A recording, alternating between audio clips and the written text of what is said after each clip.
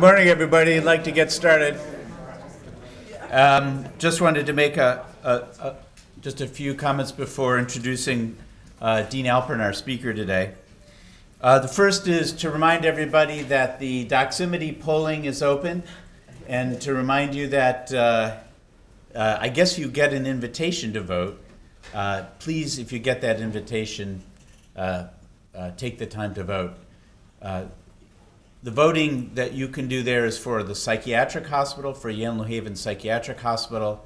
That's the only way U.S. News and World Report ranks the Department of Psychiatry. So remember, everybody in the department should come out to support Yale New Haven Psychiatric Hospital in the polling. You forgot to remind them that this is the best hospital in the country. And this is the best hospital in the country. I assumed you knew. I assumed that you knew that. Goes without saying, right? Second thing is that we will shortly be sending around an invitation to write your legislators related to the governor's proposed cuts to the mental health budget. We want to make sure, what's taking us a little time is we want to make sure that we get concentrated letter writing. In other words, at least 10 or more people to each legislator that we target in order to convey the seriousness and impact of our concern about the threatened cuts to DMIS and CMHC budgets. In terms of upcoming grand rounds is in 2 weeks, one of our department alumni, Steve Keynes, who's the Chief Medical Officer of Sage Pharmaceuticals, is going to come. Some of you may know that Sage just got FDA approval for a novel antidepressant medication based on, it's a neurosteroid compound, very new and interesting, and it'll be fun to have an alumnus of our department back who's made good to talk to us about this very new, interesting new treatment. So without further ado, let me introduce Dean Alpern, a friend and supporter of the department, and your dean. So, thank you. Thanks, John. Okay, so I'm going to tell you about the state of the school, and I think to quote, is it Donald Trump? The state of the school is good.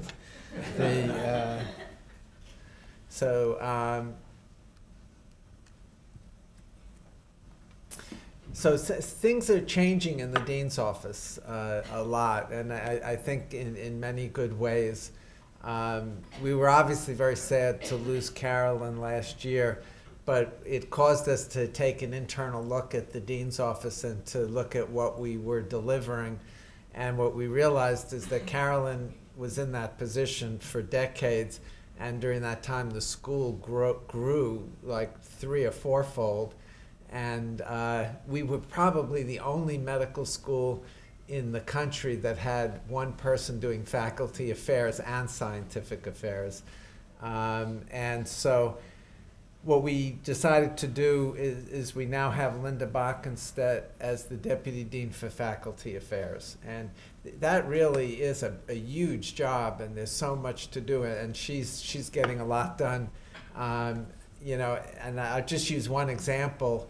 I don't know how many of you have been involved in the allotment process, but you know, 30 years ago, Yale controlled the number of slots and the allotment process made sense. It hasn't made sense for about 2 decades, and we've still gone through it every year.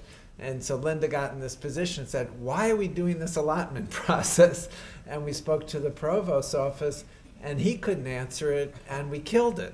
So that we've eliminated this whole bureaucratic committee and process that made no sense. And this is what happens when one person can focus on it. We also realized that in scientific affairs that you know, the 150 basic science faculty were getting a lot of attention, but that the massive size of the clinical departments, that there really wasn't possible for one person to really pay attention to the clinical departments. So we now have 2 deputy deans for scientific affairs, one for basic science departments, one for clinical departments. And this sends a message, but I think it's real, because I think people were concerned that, you know, the clinical department's deputy dean was Paul Taheri, and that nobody was really assigned to academic scientific affairs in clinical departments. The dean's office really didn't care about that, just wanted the clinicians to generate revenue. And that's not true. And the majority of our grants are in the clinical departments. And a lot of great science comes in our clinical departments. And so now Brian Smith is going to be focusing just on clinical departments, Mike Crair on basic science departments. One of the negatives of this, everybody said, is, well, you know, science bridges between these groups. Well, their offices are right across from each other. They meet. If you go to either one of them, you're going to both of them. They talk continuously, and it's working really well. And still, I have to say, the clinical departments are still so massive that it's still a challenge, but Brian will focus on that. And Brian's a physician scientist, and so he understands it. We've also, a year ago, Darren came as the Chief Diversity Officer, and you know, he said to me, "Do you think this is an important job?" And I said, "Yes, I do." And he said, "Well, then why isn't it a deputy dean position?" So that day he became the deputy dean for diversity and inclusion. And those of you who have worked with Darren, he is wonderful. And frankly, I should have done this 10 years ago. There's so many issues related to diversity and inclusion, and there's just no way that a dean can pay the attention to it that it deserves. And so, and Darren is just incredibly good at it.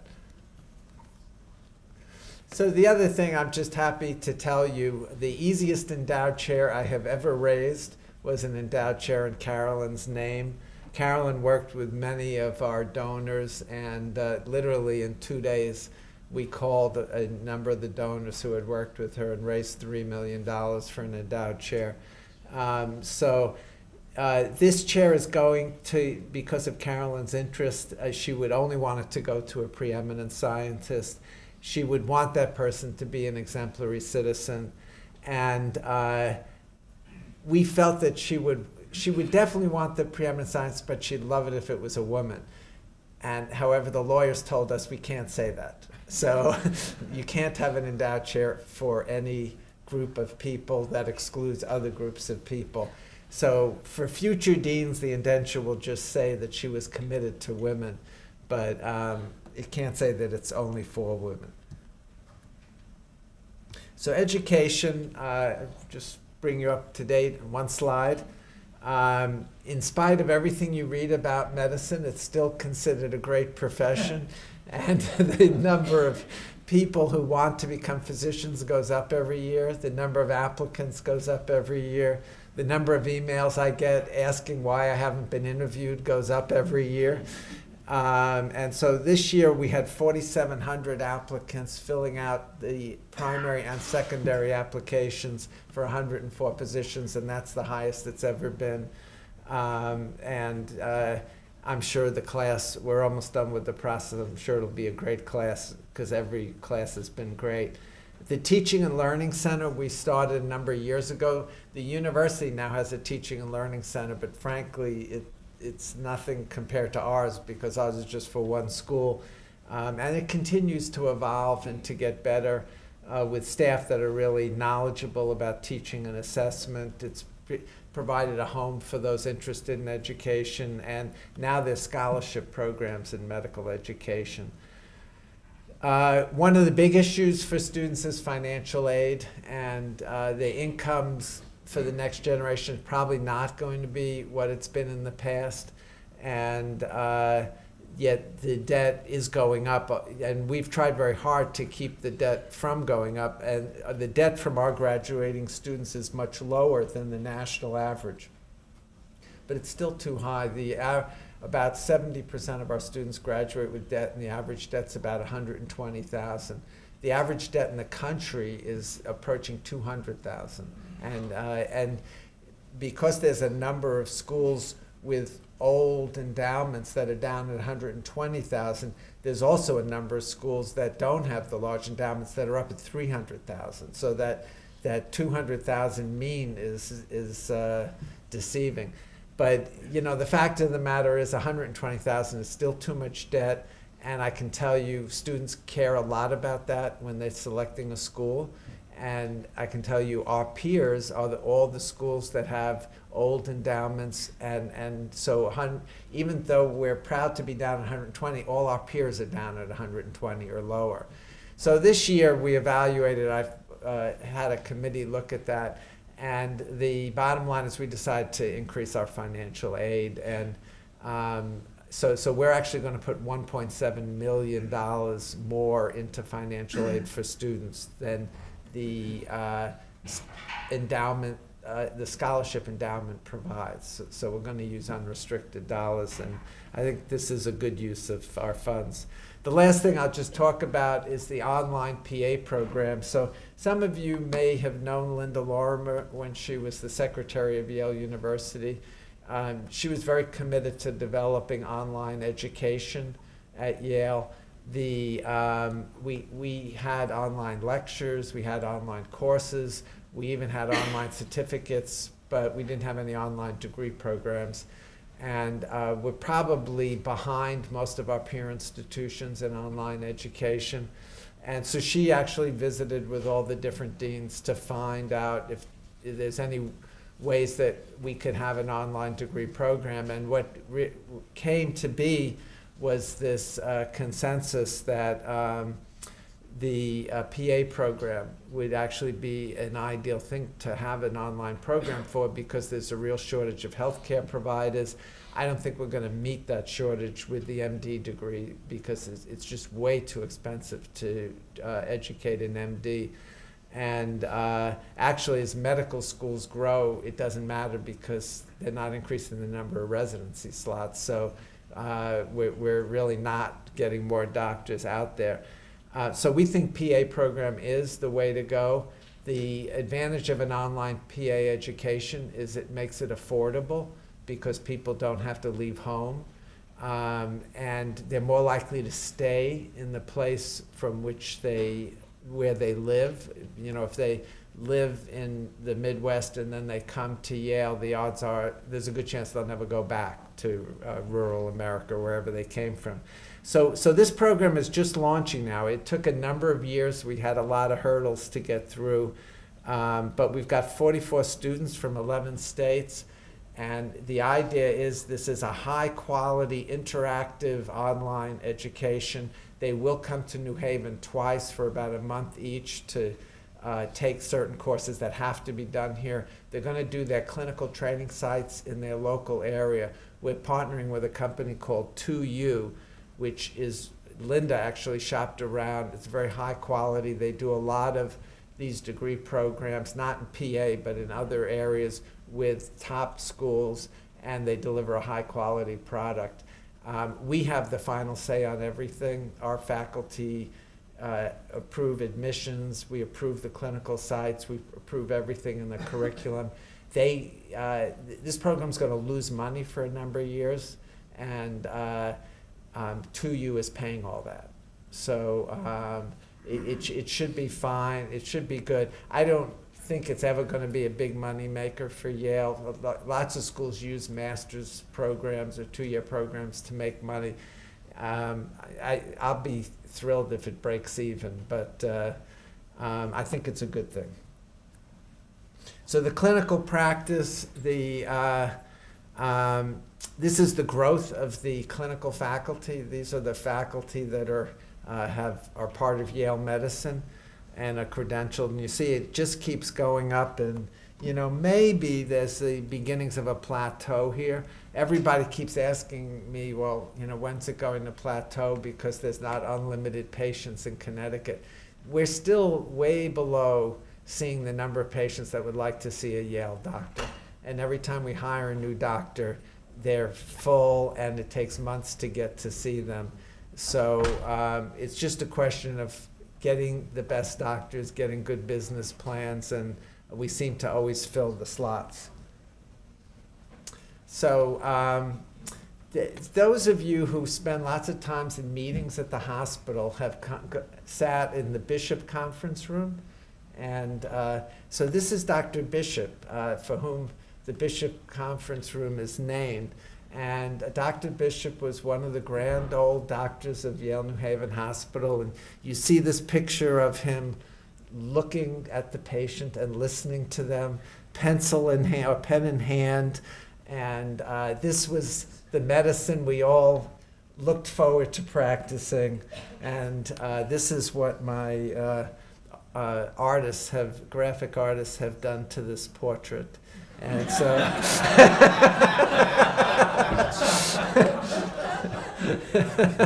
this is what Dr. Bishop would be doing today.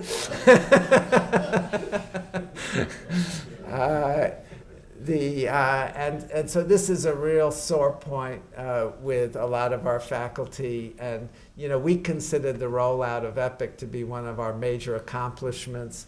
We were thrilled that we could do it, and we've probably done it as well as anyone else. And I was probably standing here a number of years ago telling you that you're going to hate EPIC for the first few years, but after that you're going to love it. And I was 50% right.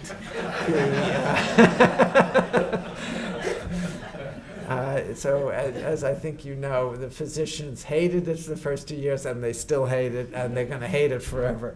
There also, I think it does improve patient care, but it's not good for physicians, for lifestyle, having to enter the data. And so we're trying to do a number of initiatives in Yale Medicine, and one of them is to try to make EPIC more compatible with the physician's lifestyle. So we talk about it at Lisa Stump, who's the head of the EPIC program, came up with this expression, less time typing and more time caring, and what can we do to do that. And so we've come up with a number of things that we can do. So mobile heartbeat is a way for the physicians to communicate with each other by cell phone without violating HIPAA. Voice recognition technology, obviously, so you can dictate a note. Tap and go, so you don't have to log in every time you go to a new terminal. You just put your ID on it and you're logged in. Virtual scribe is very interesting. This is somebody sitting thousands of miles away who listens into your interview and actually will type a note for you. So as you might imagine, it's expensive, but it can pay for itself if you see more patients by being more efficient. And so it's undergoing trials right now. And then the Connecticut Prescription Monitoring Program. As you know, if you're prescribing a controlled substance, you have to go online and report it to Connecticut. You used to have to log out of EPIC, log into their system, and we worked out a way so that EPIC now communicates, so you can do it in EPIC. So these are all little ways to make the lives of the physicians better while they're practicing great medicine.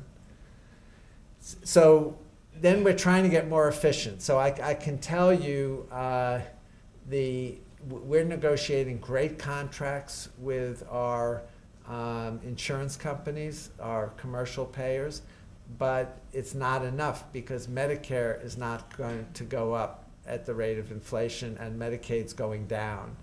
And when you add it all together, so we negotiated, most of our contracts go up by 3 to 4%, but due to our payer mix, the average payment we're going to get this year is only going up by 1.6%, whereas you know our union contracts, and they're not 1.6%. So we need to just keep getting more and more efficient, and we need to make sure we're doing the right coding. We need to make sure that in addition to being efficient with patient access, that just for quality, we want patients who want to come to Yale to make it easy. Right now, most people would tell you it's pretty difficult to get to see a doctor at Yale. And so we want to centralize everything. So there's standard, they call one number, and they can get in to see a Yale doctor. And nobody should have to wait months for that appointment. Certainly if they have a really critical, if somebody's been diagnosed that they have cancer, and they call up here and they're told the first appointment is in 2 months, that's just not going to be acceptable. And it's not good care from our point of view, and that we're certainly inviting them to go somewhere else. So we're going to try to centralize all this.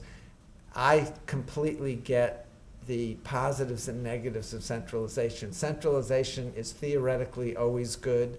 In practice, it's sometimes good and it's sometimes bad if you do it badly, and because you lose control of the people who are doing these things. And so the chairs are all involved in driving this process and defining how we're going to do it, and we need to be responsive, but I think we do need to do it. Quality and safety are really critical, and so we have a joint committee with the health system, Yale Medicine and the health system, and we're in the late stages of recruiting a chief quality officer who will be the chief quality officer for Yale New Haven Health System and Yale Medicine.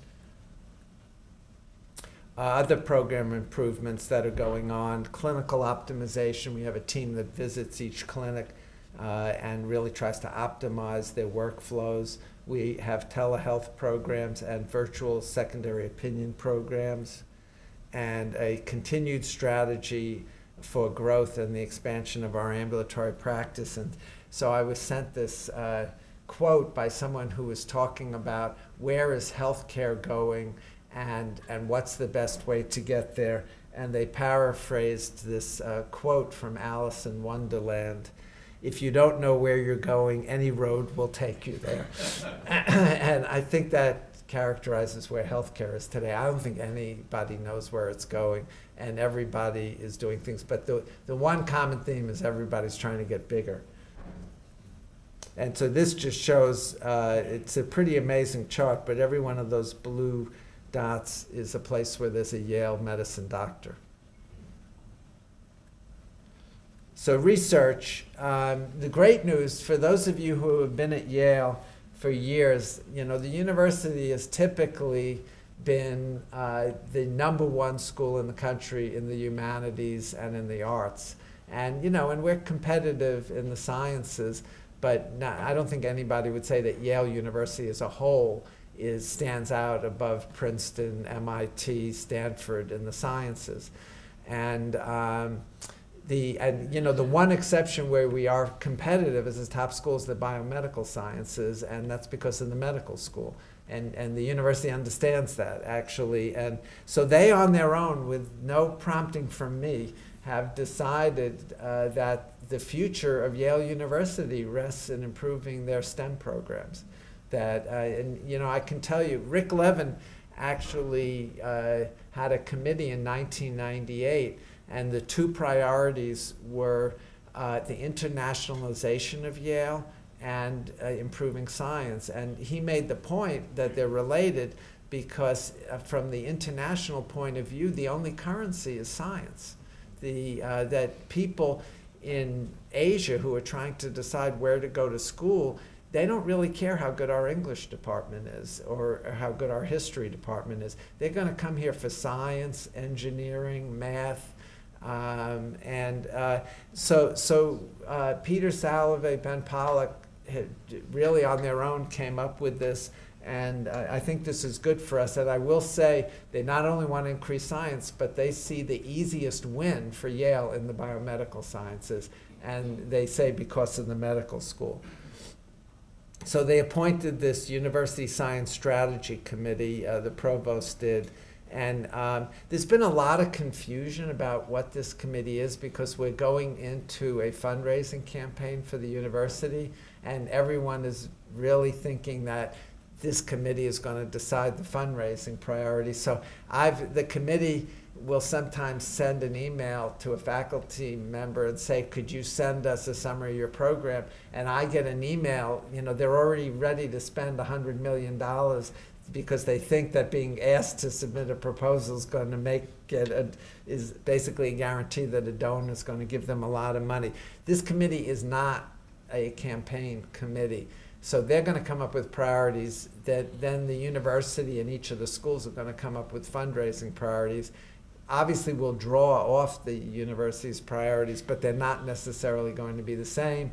And the example I use is if this committee were to decide that cancer is not a priority, it'll still be a priority for us. If they would decide that mental health is not a priority, I can assure you mental health will be a priority. You don't need to be paranoid about the report the committee comes out with. But this is the committee, and there's 4 administrators on there and 8 faculty. And interestingly, of the 8 faculty, 4 are from the medical school. So this really is a statement about what Yale thinks is critical. And they are working really hard on this. So once again, I just make the point, no element of medicine is unimportant. I, as dean, am not ever going to look a patient in the eyes and say, I have decided that your disease is not important. So everybody's disease is important. And, you know, that's the way we are. And every physician, every division, every department is interested in the diseases that the patients they take care of have. And we want to do everything to support them. So we just got the latest numbers from the famous Blue Ridge Institute, which you'll remember.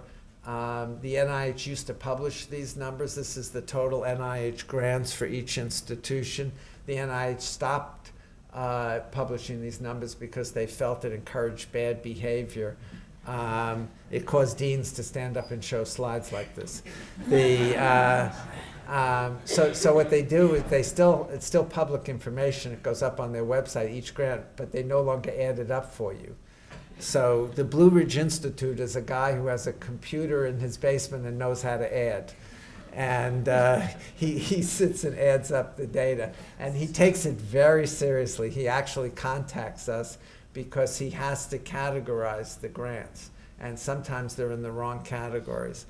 But anyway, you can see the point I would make is that the key thing is that this was the year of sequestration where the NIH grants went down, they stayed low, and then they shot up. Yale did really well this first year, and we're continuing to do well. The key thing here that's allowed our grants to go up and our peer institutions is that the government accepted the fact that they are free to spend money they don't have and to give it to the NIH. And so this is, I don't know if it's wise economically, I'm not an economist, but it's good for the NIH and it's good for research. And I'm not going to go through all the programs, but the one I want to make sure everybody knows about, in January we launched the Center for Biomedical Data Science. This is computational biology. It spans all the way from basic biologic research to clinical investigation.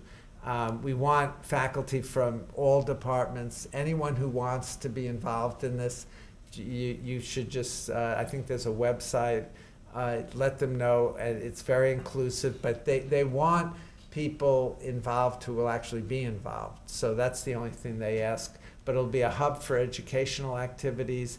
It'll provide a definition of infrastructure needs for the community. And this is the initial steering committee. Eventually it may be a department. We just haven't decided and we want it to get going.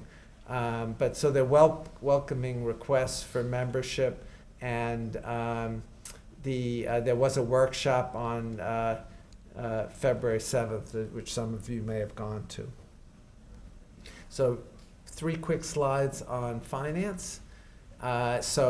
This is total research funding, the blue line, and I showed you the NIH before, but because the NIH is the majority of our funding, it basically parallels that. So this was the year of sequestration. It stayed down. These are the last 2 years where Yale research grants have gone up.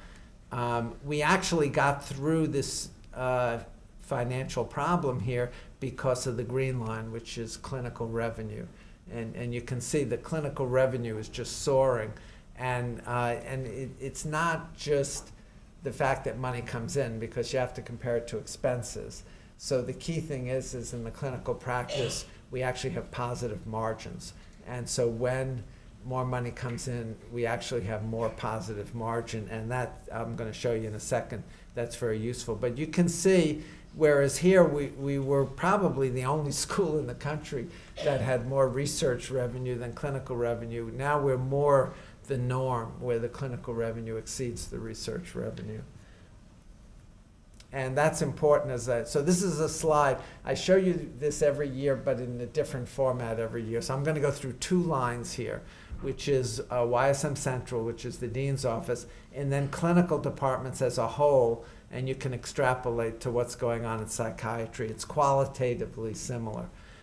So in the center, we collect all the tuition, but we spend about $1 million more on education than we collect in tuition. In research, we get all the indirect dollars, and we spend about $57 million more on research than we collect in indirect dollars. So how do we do that? And the answer is that the dean's office gets about $31.5 million more from the clinical practice than we spend on the clinical practice. And we have, of the Yale endowment, which I'll show you in a second, there's about $46.5 million that spins off an unrestricted part of the endowment that is controlled in the dean's office. And so these dollars support these dollars. And this year, in 2017, which we closed out for the first time, there was a surplus of $20 million. We've never had a surplus of more than $10 million. And I actually remember the days when this was in deficit, and I always said any year that this number is black is a good year. But lately it's been more black, so that's good. Clinical departments basically do the same thing. So if you look at their education expenses, it exceeds education revenue by about $10 million. And the education expense we're talking about is your time. So when you do effort reporting and you say you spend 20% of your time teaching, we account that as an expense for education. And then we take all the tuition that John gets, which is zero, and and then it becomes an expense. And then so the departments obviously get the direct dollars on the grants, but they still spend $23 million more on research than they got direct dollars in grants. And so where does that subsidy come from? The clinical practice. And so the clinical departments as a whole had $54 million more of revenue than they spent. And when you add all that up, they had a $21 million surplus. And when you add up all the surpluses, it comes to the medical school had a $51 million surplus in 2017. And you might remember you got a Christmas email from the provost saying that the Yale University had a big surplus this year and it was terrific, but actually the whole surplus is in the medical school. Then actually I got a number of emails saying, is this a threat that they're going to take our money away? But they're not taking our money away, but we'll end up giving it to them in the end. But okay, so this is the medical school's endowment, and so these were the good years, 20% returns, 25% returns, and a perfect exponential curve. Those years ended in 2008 with the crash of the market, and we're fighting our way back, but even though this line may look like it has the same slope here, it's a much lower percentage of the endowment. And at least economists tell me that we're never going to see again the routine 20 to 25% increases just based on what's happening to the global economy. But we do have a $2.7 billion endowment, which we think is about the fourth largest endowment of any medical school. And there's probably only about 15 universities that have a larger endowment than we do. And as I said, $1 billion of this sits in the dean's office as unrestricted dollars that we flow into all the programs. That basically replaces the fact that we don't have state money. But some of this is professorships, scholarships, and things like that, which none of us can touch, except for the purpose it was given for. So I want to spend the rest of the time talking about climate and culture, and I've updated you every year as some of the things we're doing as a school in this regard. And you know, I know from where you're sitting, you sometimes may wonder if things are happening, and there are a lot of things happening. So I want to update you. So this is the mission statement that we developed 10 years ago as a medical school, and it's pretty much motherhood and apple pie. We educate, we do research, and we teach, and we provide clinical care. The one thing, to be honest, that's really had a significant impact is this educate and inspire scholars and future leaders. And that actually has led to some specific decisions, specifically not to increase the size of the class, because we didn't feel we're here to train a lot of doctors. We're here to train the future scholars and leaders. But in conversations with the students, they felt, you know, it's really missing something based on everything we're doing. And so they pointed out that, you know, we really don't have any mention of fostering a culture of inclusion and respect, and no mention of social justice. And they feel that, you know, that is two of the things that really define Yale now. So we are actually appointing a committee to modify the mission statement, and we'll get broad community acceptance. I doubt we'll get community agreement, but you know, to get these into a new mission statement. So last year I appointed a committee to define what the values of the medical school should be. You remember we did the Barrett Values Survey a few years ago and asked people what they thought the values were of the medical school. We were surprised to see how many faculty had negative values, that thought that the school had negative values. And so we asked them, what should the values be? So this committee had 10 faculty from across the school, 1 student, and we asked each member of the committee to get together with 20 of their peers and get input and talk about this. And so this is what came out as the 6 values. And so I'm going to go through them. So Excellence Plus. So everyone agreed in the initial Barrett Values Survey that excellence has always been a value of Yale. And everyone agreed that it should stay a value of Yale. But there was a feeling that the definition of excellence needed to be broadened, that it wasn't just excellence in education, research, and clinical practice. And it's really excellence in a lot of the things that are under that. So I'm going to come back to Excellence Plus. Respect, you know, I think that's an easy one. We all need to respect each other. Collaboration. Everybody always told me that, you know, Yale is the most collaborative school there is. There's no walls between any departments. But what we learned is that there's about 30% of the faculty who don't really see it all that collaborative. And they felt they were isolated, they were on their own. The academic system doesn't promote groups, it promotes individuals. And they didn't really feel that if they failed, they felt they were replaceable. And so collaboration is really a key thing. This is probably the number one, I shouldn't say that because I'm going to say this about other things, but it was a major thing that people felt about. I have to say, when I discussed this with the chairs, they were all surprised, as I was, to see that as a problem. When I discussed this with the Faculty Advisory Council, they were not surprised. So I think it's interesting. Autonomy. So autonomy here is seen as the opposite of bureaucracy. They want to know that the institution, the dean's office, the hospital administration is doing everything we can to help faculty express themselves, that we're not overly bureaucratic.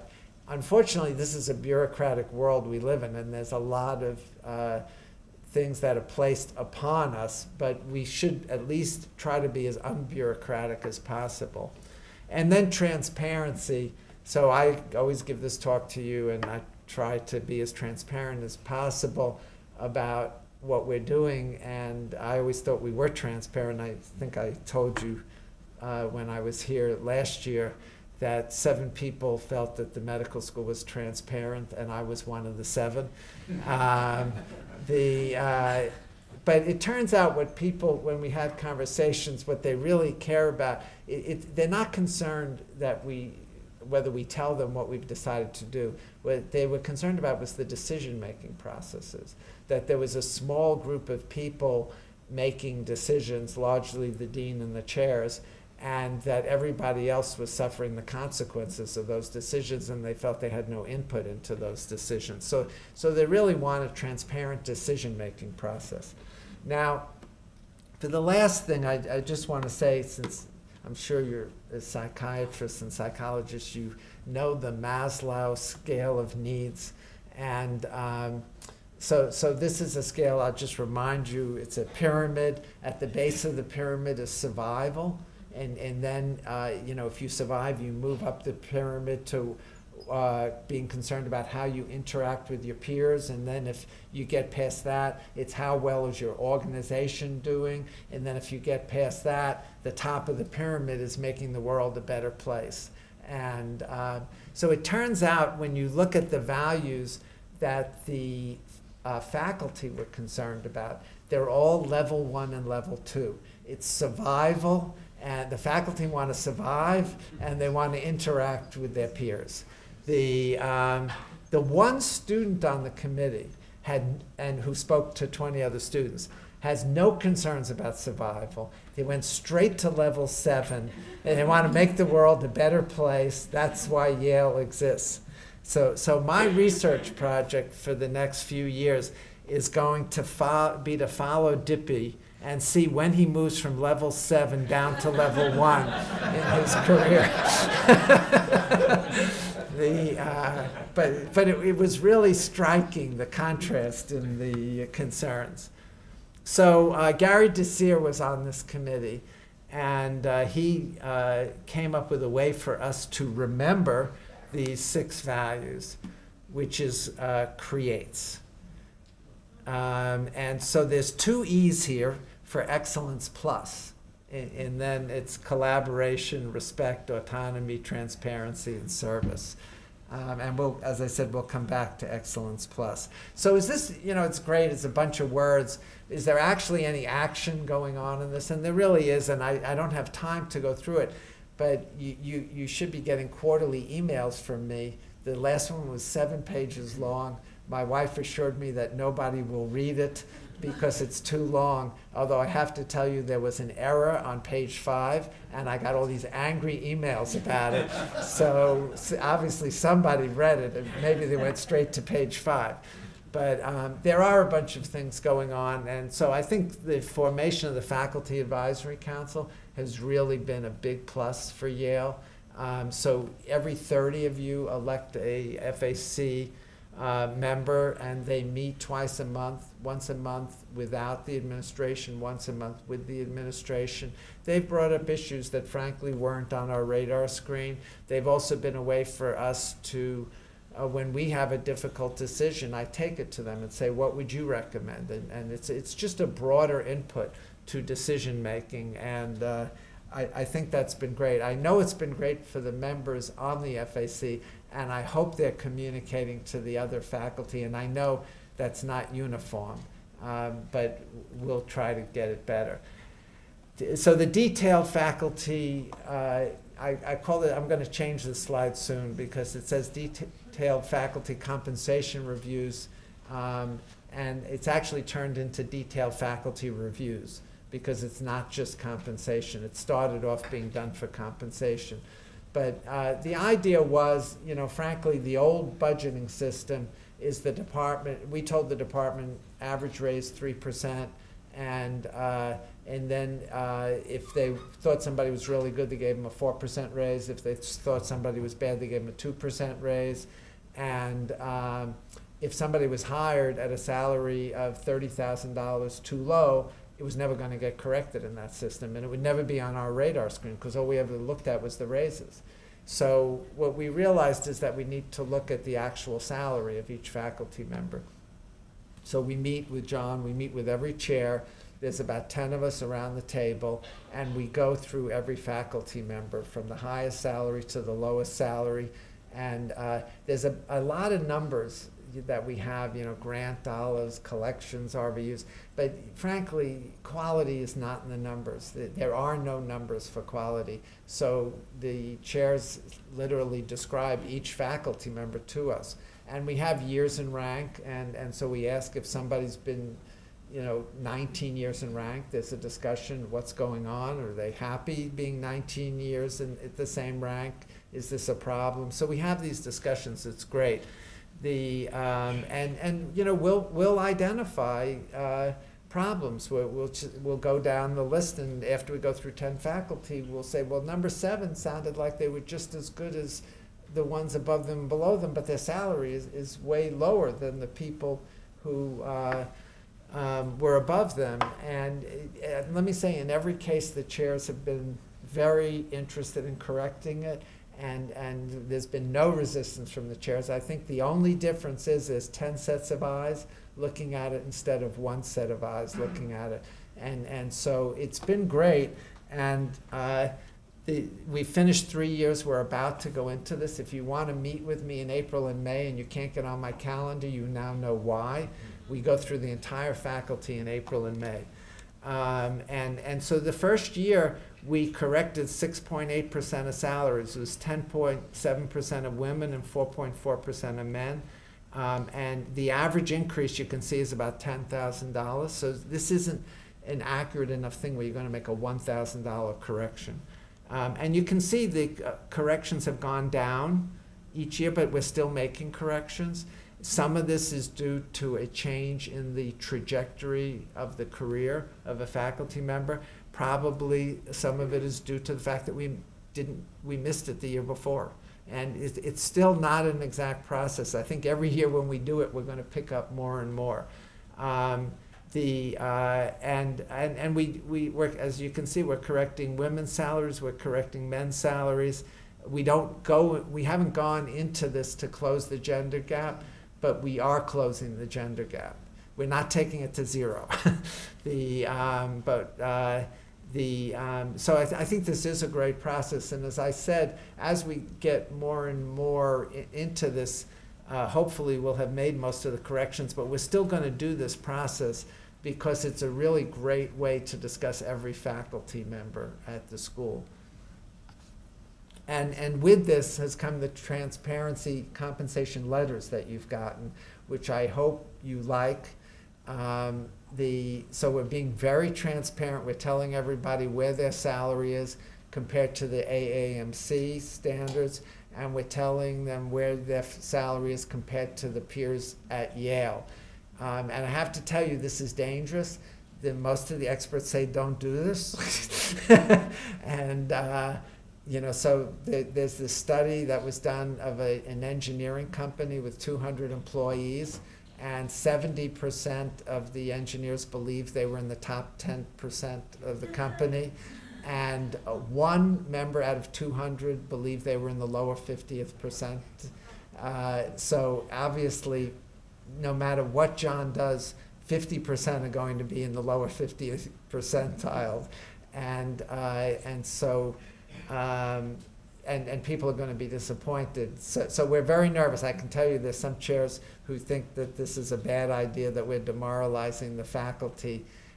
But I think all in all, nobody wants to go back. And we are way ahead of the curve, I can tell you. I don't know another school that does this.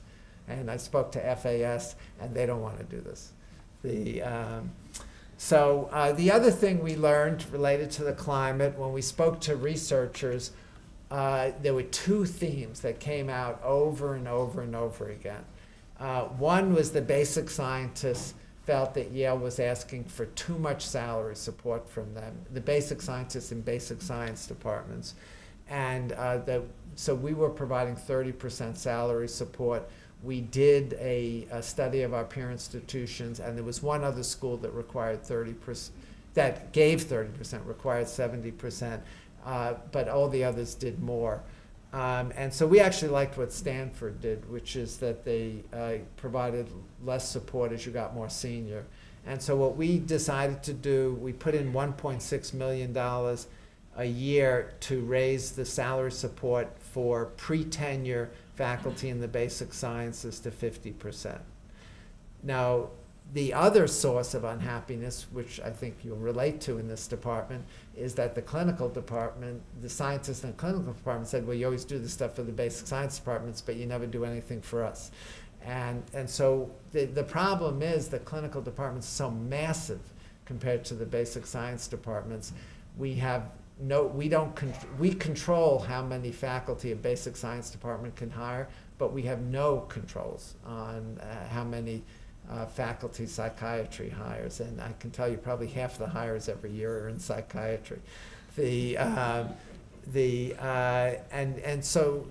And we also, the salaries are frankly frequently much higher in the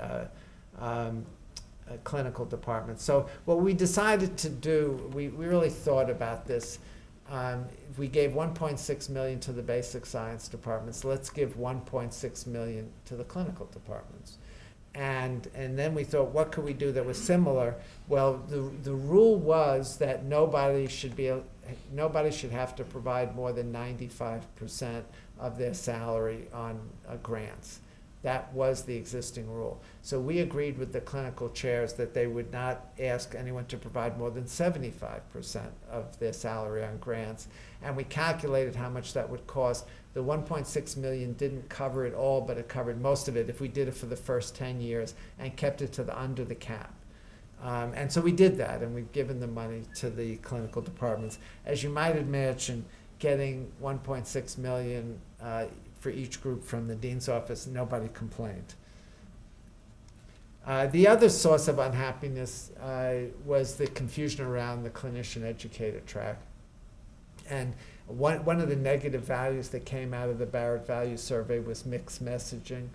And the worst mixed messaging was on the clinician-educator track. It was faculty being told to be clinically productive, see as many patients as you can, generate as much revenue as you can, and they would do that, and they'd make your patients happy, provide great care. And they did that, and then after 10 years they came to their chair and said, I'm ready to be promoted, and the chair looked at their CV and said, you don't have any scholarship. And the clinical faculty saying, you never told me to generate scholarship. And so this was a real source of unhappiness. So the question was, should we remove scholarship as a requirement for the clinician-educator track? We appointed this committee, and they said, no, do not remove scholarship, that we're very proud of the scholarship that clinician educators have. And I have to tell you, because I chair the senior A&P committee, it's quite impressive. The people who get promoted to professor on the clinician educator track, they really make Yale a more scholarly place by a lot. And so I was a big fan of not removing that. But they did recommend that we have a more clear definition of the type of what represents scholarship. But out of that thing came the idea that we do need a track for people who just want to practice clinical medicine and do it really well. And so the clinician educator track is a misnomer. I hate the name of it because, number one, it doesn't imply scholarship when in fact there is scholarship required. And number two, having the word educator in it implies that all the other tracks you don't have to be an educator, and that's not true. You need to teach on every track. So so I hate the name. Anyway, that is what it is. We had a category called clinical employment, but it wasn't for people who wanted to be clinicians. It wasn't a ladder track. And so we're forming. We actually took it to the Yale Corporation in December, and they gave us permission to form another track, which will be the clinical track. It's a ladder track, and you'll be able to be assistant, associate, full professor, and for clinical performance and education. No expectation for scholarship, but I can tell you, I think the bar is going to be quite high on clinical skills for that. So I expect the bar for clinical excellence is going to be higher than on the clinician educator track, just as the clinician educator was higher than the clinician scholar. So but we're working that out now. But I think this will be good because people don't want to come to Yale and know that they're in an employment category and not in a ladder title. So I think this shows more of a respect for clinicians. We're also getting rid of the undifferentiated designation for the first 6 years because the problem is we don't know what's happening in the first 6 years. People in the departments may know, but when people leave here after 3 or 4 years, we don't know where they were headed. We don't know why they're leaving. So we're going to ask everyone to designate a track when they're hired. But we're going to let people for the first 6 years switch tracks freely. But I want to know, for instance, if someone's hired on the clinical track and then gets interested in scholarship and shifts to the clinician educator track, I'd like to know that. I'd like to be able to track that as data. I'd like to know when a clinician educator doesn't get any scholarly time and is forced to switch to the clinical track.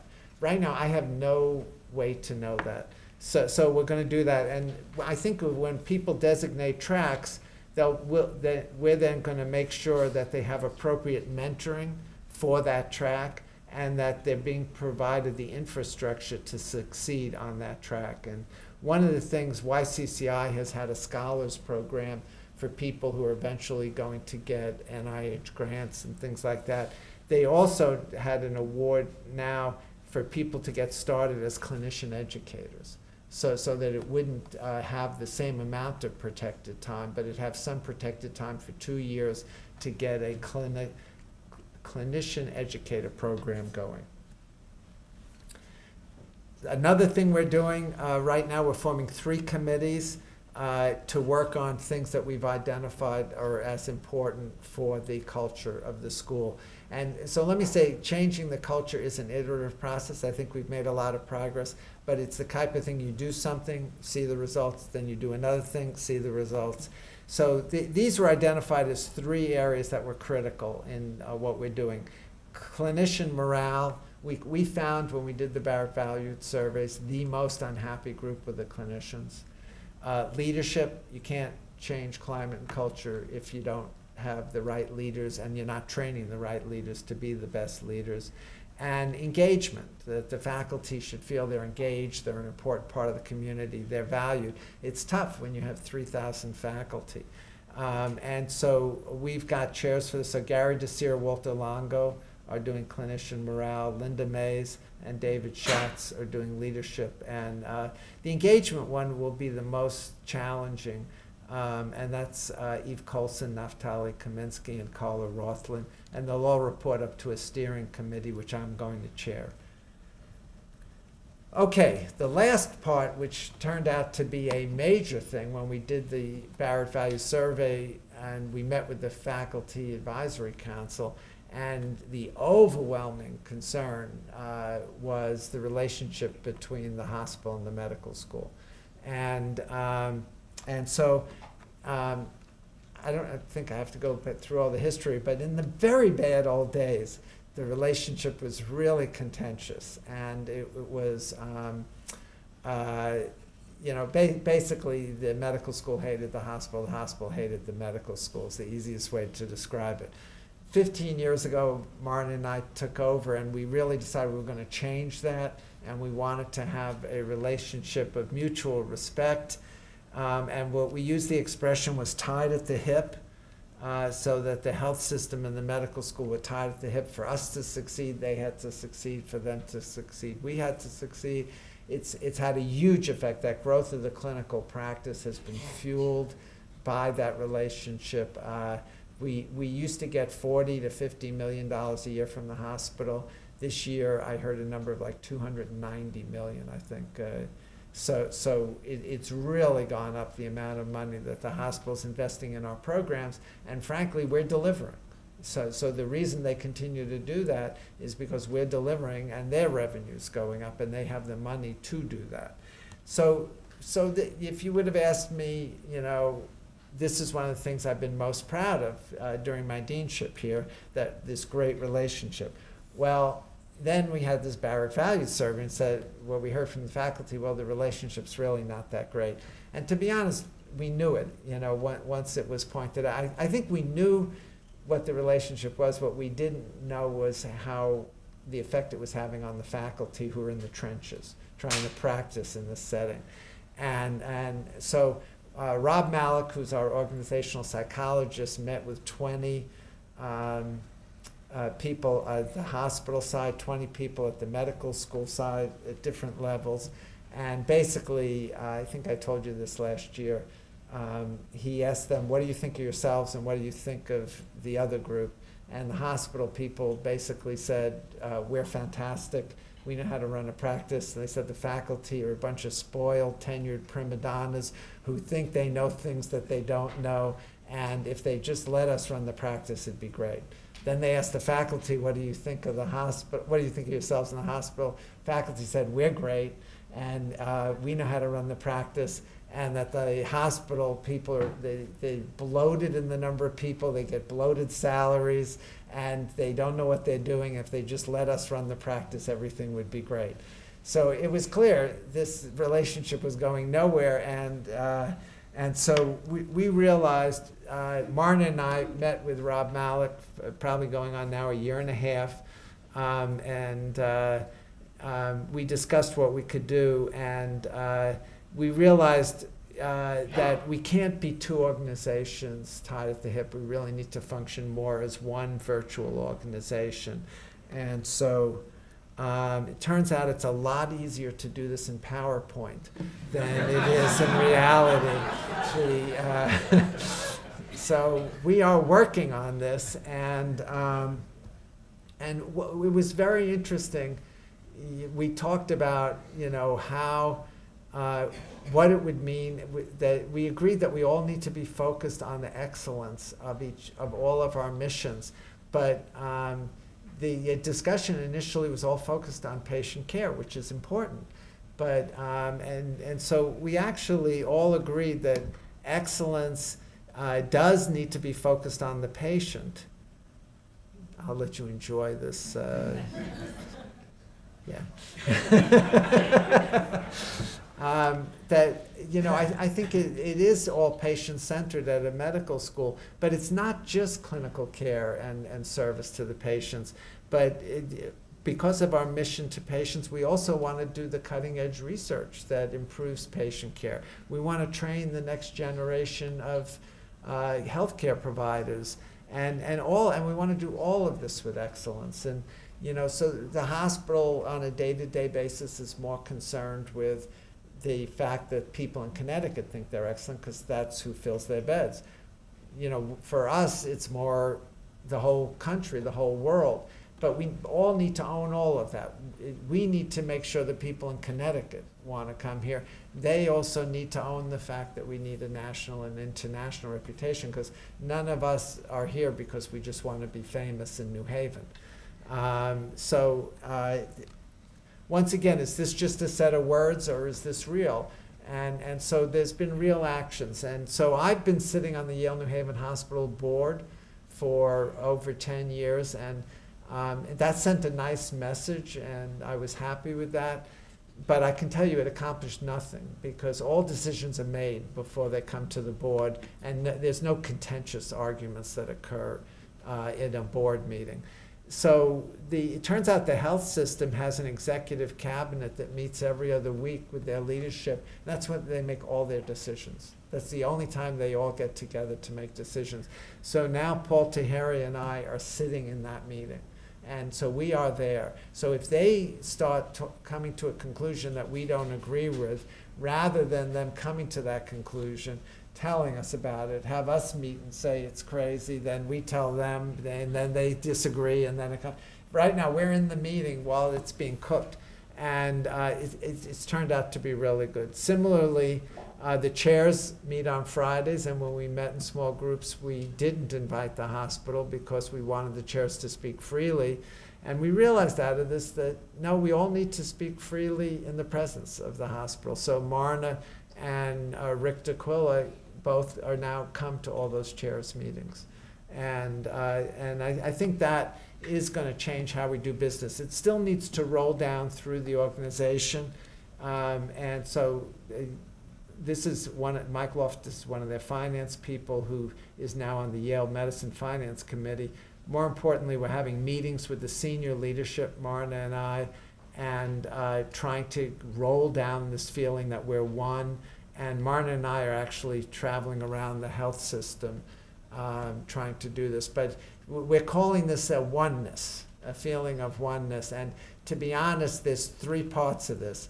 We need all the departments to feel that there is one within the medical school. We need all the hospitals in the health system to feel they're one. And then together, the two sides need to feel that they're one. And this is not easy.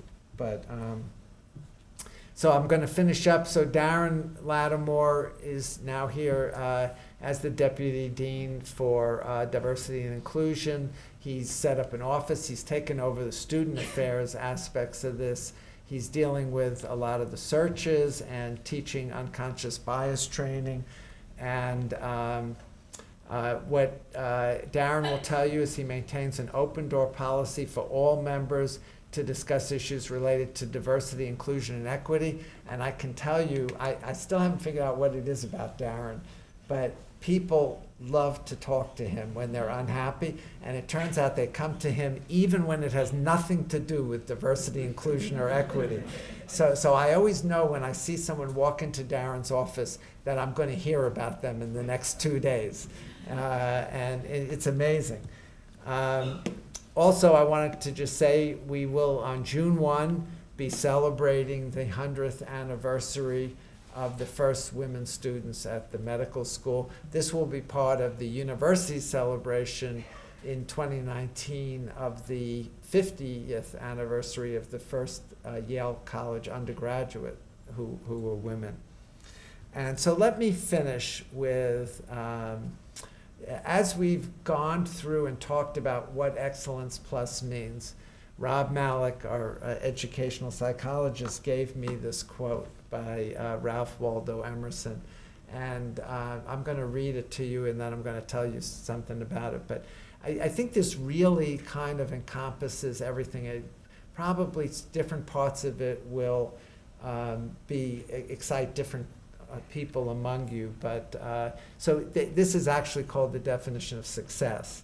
But we'll call it Excellence Plus. To laugh much, to win respect of intelligent persons and the affections of children, to earn the approbation of honest critics and endure the betrayal of false friends, to appreciate beauty, to find the best in others, to give oneself, to leave the world a little better, whether by a healthy child, a garden patch, or a redeemed social condition, to have played and laughed with enthusiasm and sung with exultation, to know even one life has breathed easier because you have lived, this is to have succeeded. And I think this summarizes the many things we would like Yale School of Medicine to be for you and for us. But I can't finish without saying, so I give this talk 29 times from January to March. And this is actually, I just checked, this is the halfway mark today. But the second time I gave it was to the Department of Medicine. And Naftali Kaminsky emailed me and said, if you're going to be giving this 27 more times, you need to know that Ralph Waldo Emerson stole this from Bessie Anderson Stanley. So Bessie Anderson Stanley was a woman who submitted a poem called The Definition of Success to one of these magazines like a Reader's Digest competition, and she won it. She won first place. And Ralph Waldo Emerson, he didn't quite steal it, but it's definitely 90% identical to her poem. And if you Google her, you'll see that she's known for one thing in her life, which was this poem. It's written on her tombstone, and it says that Ralph Waldo Emerson is falsely given credit for this. So I'll let you decide what that applies to gender issues. Anyway, but I do think this summarizes what you mean by Excellence Plus. So thank you. I'll be happy to take questions.